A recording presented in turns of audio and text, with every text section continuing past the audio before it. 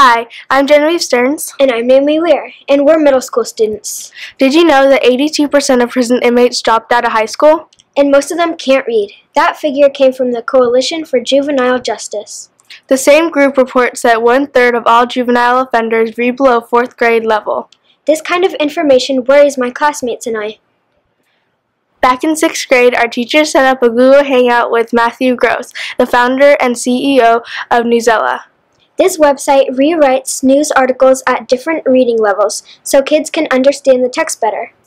Mr. Gross challenged us to make a documentary for middle schoolers to inform them how important it is to read.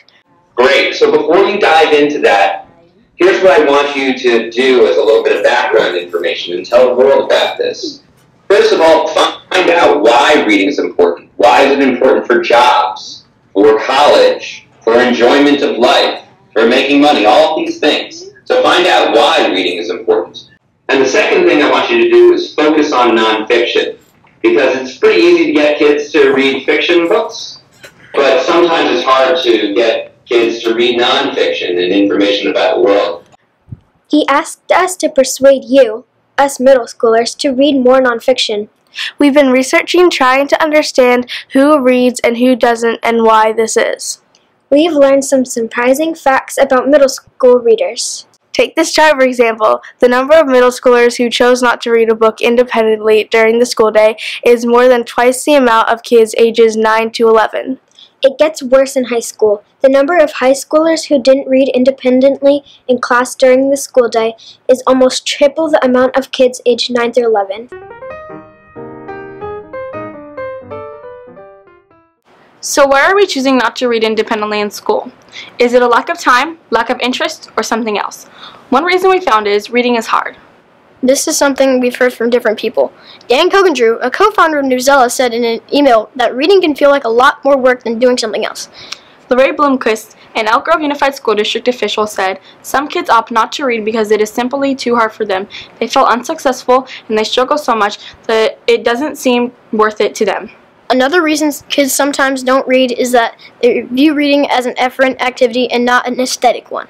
When you read efferently, you are reading to do something with a piece of text. Answer questions, write essays, identify a main idea or detail, summarize information. When you read aesthetically, you read for fun and entertainment. We'll say more about this later.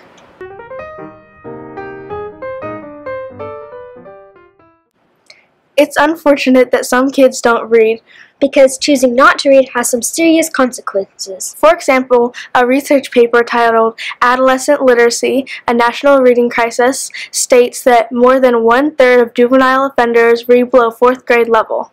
That doesn't mean if you don't read, you'll end up in jail, but it does connect to something Dan Kogendrew said to us in an email.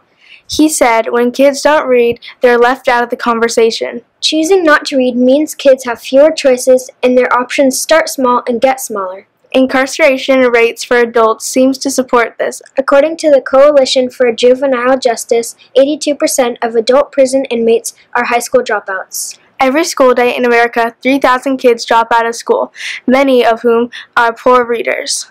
Therefore, not reading and not developing literacy skills at a young age can seriously affect your future. We found that building literacy skills now while you're in middle school and high school pays off. A high school dropout can expect to earn about 60 cents for every dollar a high school graduate makes. A person with a college degree can expect to earn more than 3 times what a high school dropout would make. That means if a college grad makes $3,600 on average per month, a high school dropout will only make $1,200. The more education you get, the more you will make. It's that simple. Virtually any job that makes more than a minimum wage today will require a person to be able to read, write, and speak.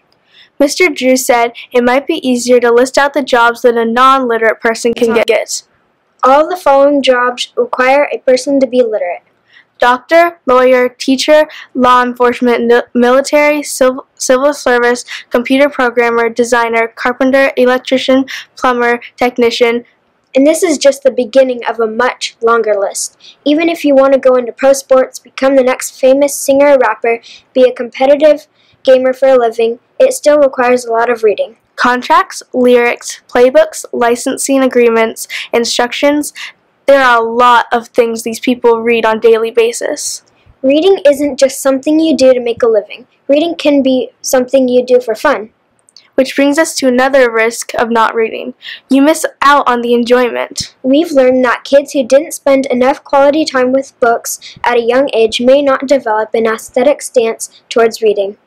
That means they never learned they could just read for pleasure. We met with CSU Sacramento Professor Porfirio Loaiza and Miss Lorraine Bloomquist from the Elk Grove Unified School District. They kept going back to the fact that reading aesthetically helps kids form pictures in their minds, like a DVR playing a movie of what they read.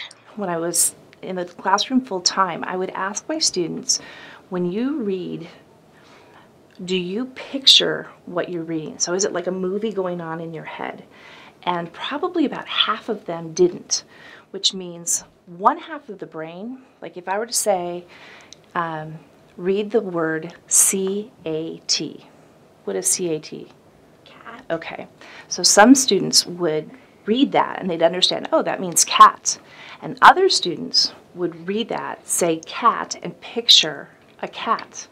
If you read it and only see the word, then you're only processing with half of your brain. Kylene Beers is an educator and literacy expert. She argues reluctant readers can become readers. She states kids should first read for themselves. So if you're a middle school student that doesn't really like reading, it might be because you haven't found things that interest you. Like skating or baseball? Read about it. Even if it's a comic, novel, blog post, webpage, magazine, or something else, just read.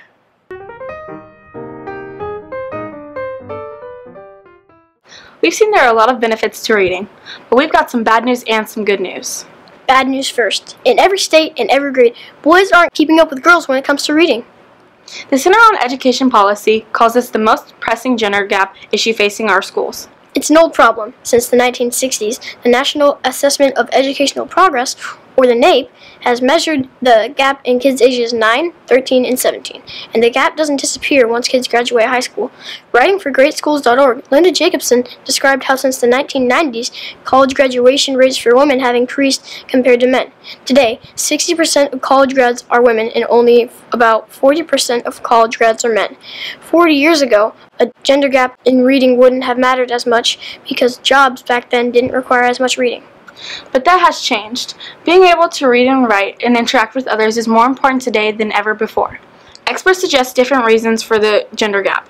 Robert Weiss, a psychology professor at Denison University, believes that video games and other electronic devices can distract boys from reading. Electronics aren't the only thing competing for boys' attention.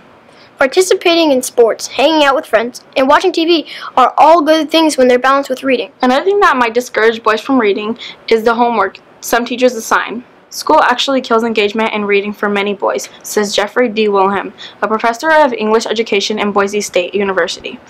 Boys don't like reading homework because teachers are forcing them to read books that they don't enjoy. The last reason experts say some boys are falling behind in reading is because their fathers aren't serving as reading role models.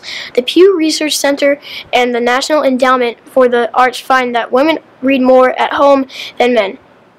If boys don't see their dads reading, they might view reading as something that just girls do.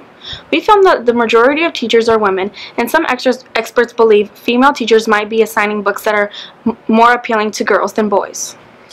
Enough bad news. Now for the good news.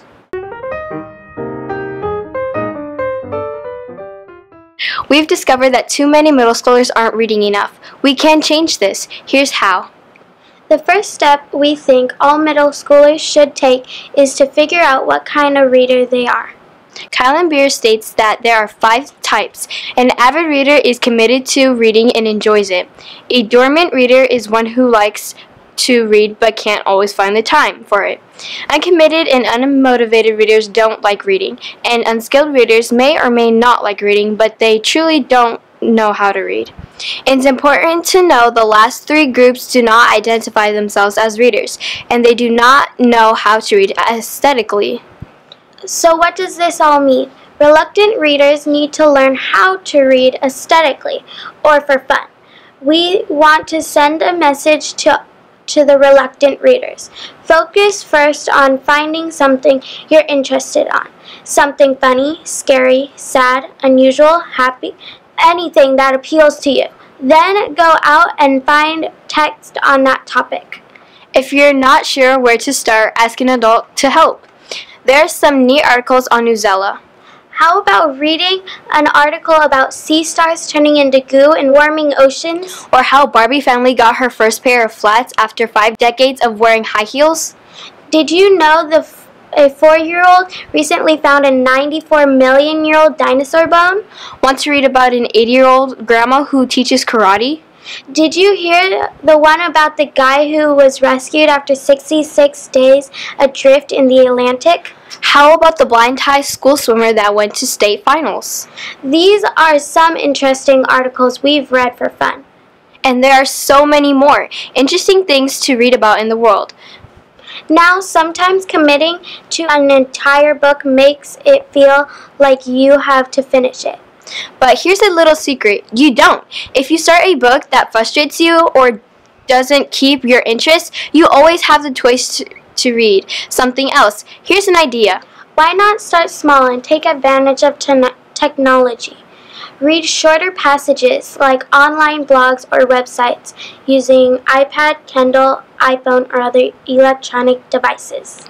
You could also read short articles like the ones we read on Dogo News or Newsela. By the way, Newsela is an online news website for kids or adults. You can select the type of article you want to read. You can select the lexile or difficulty of the text. Question: are you a slow reader? Is reading not fun because it takes too long to finish it? Here's something we've learned. By practicing reading, you will increase your reading speed. It's kind of like dribbling a basketball. When you first start, you aren't that good, but when you practice, you get better. Also, some of our classmates thought it's important not to compare yourself to other people. We all read at different speeds and levels, and that's okay. Reading isn't a race. There is no finish line. There's always another book to read and enjoy. To be a reader, you have to have confidence in yourself that you can read. So read first for yourself. Read aesthetically. Read what interests you. But the important thing is just read.